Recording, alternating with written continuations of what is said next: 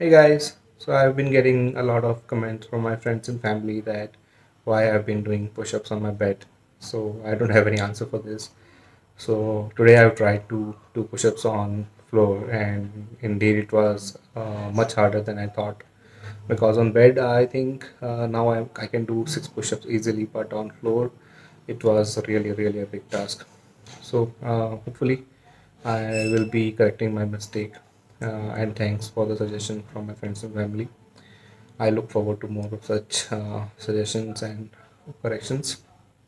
Other than this, my brother asked me that what I'm doing while doing the squats like this. So why I'm doing like this. So I don't have any answer for this. It's just like that before doing it, I just googled on YouTube. Sorry, I just checked on YouTube like how to do push-ups. So a YouTuber did like this, but then my brother told that the correct thing is to balance your body weight by either extending your arms or extending your elbows.